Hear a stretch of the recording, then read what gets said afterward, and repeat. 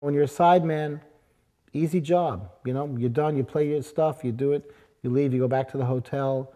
But the whole thing that's remembered is, you know, it was John Prine's show, it was Eric Anderson's show, it was Simon and Garfunkel's show. And, oh yeah, we really liked that lead guitar player. What was his name again? Oh yeah, well maybe we'll find it in the paper, you know. We had a little house up in the country. I had a big old radio. I used to love to listen to stuff that I wouldn't normally hear in New York. I would listen to the steel guitars and the clean, crisp sounds of the harmonies and the bluegrass. And so I was kind of falling in love with the two at the same time.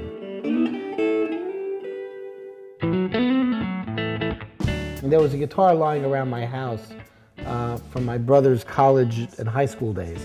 And it only had 2 strings on it. So I used to pick up my mother's lipstick holder and start to play slide Hawaiian guitar with it. I went professional very young. And when you're going professional at such a young age, you know, you're learning as audiences are listening. You go up in front of an audience and it's do or die. A lot of the artists I played with back in the 70s, the singer-songwriter era, they were folk artists or folk country. They wanted me for a lot of the flash I would add to their show. A lot of the gigs I've done, I don't know if those artists were going through experimental stages or whatever, but you know, you'd have a 6-month gig and then that would be it. And then it'd be like another gig and then that would be it. You don't realize the level of intensity that you're putting out there when you're on the road. You know, I think that the performing part of it may have been the easiest part for me. I think it's the other stuff, being on the bus with 4 or 5 people for 6 months. I think all that stuff starts to add up.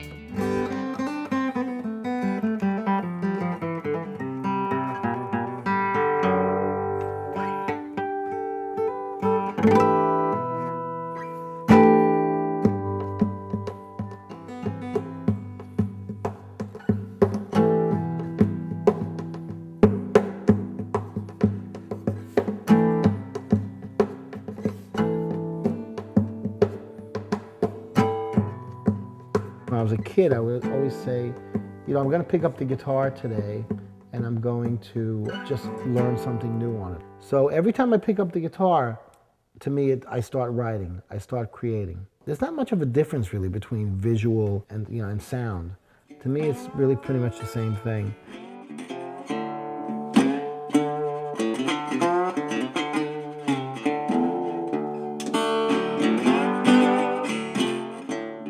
It's been reinterpreted many times. I mean, a lot of the great old blues players like Son House and Muddy Waters and, of course, Robert Johnson, they all played slide guitar.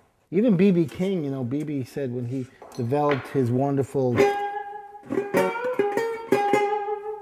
that vibrato of his, he said that's because he couldn't play slide. But growing up in Mississippi, he always heard guys with the slide, and that's how he developed his wonderful vibrato.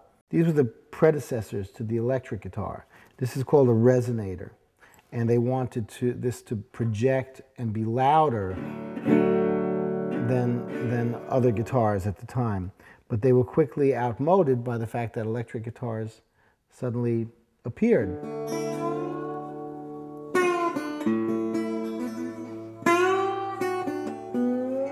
You know, these were beautiful. And back in the old days, they would etch the palm trees, the sunsets, and you know, there was no question about it. It had something to do with Hawaii.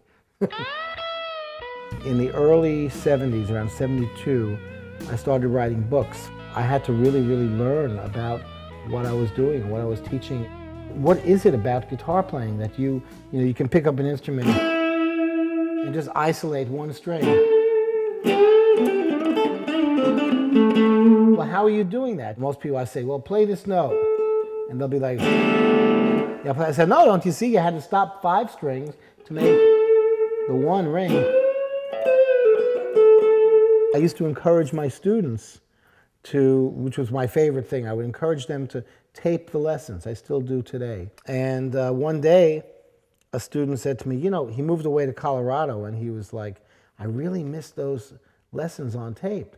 I was like, bing, you know, a little thing went off in my head, and I said, I'm going to do that as a business one day. And I started with like 6 tapes, and then just started branching out. Eventually I filmed 250 lessons with me and lots of famous, great musicians. In many cases, it's the only time they've ever been documented.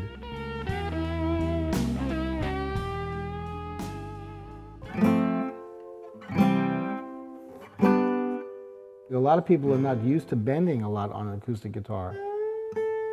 Like that, see? That's the stuff that makes everybody jealous of guitar players. And the guitar just has so much versatility. It has 4 or 5 distinctly vocal qualities. Number 1 is the bend, unquestionably.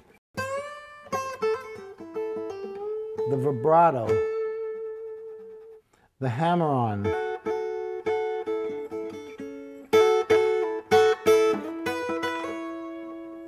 and the pull-off, you know. I know there are the bluegrass fanatics that believe you should never be doing any of that. You have to pick every note. And you get these banjo effects.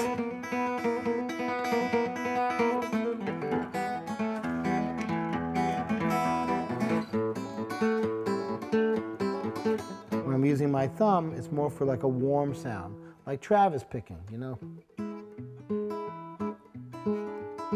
You have to be in touch with your creative process, no matter how haphazard that may be.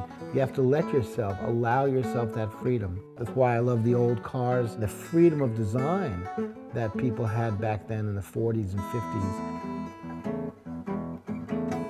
I was burned once, 1944, but I ain't gonna let that happen to me no more.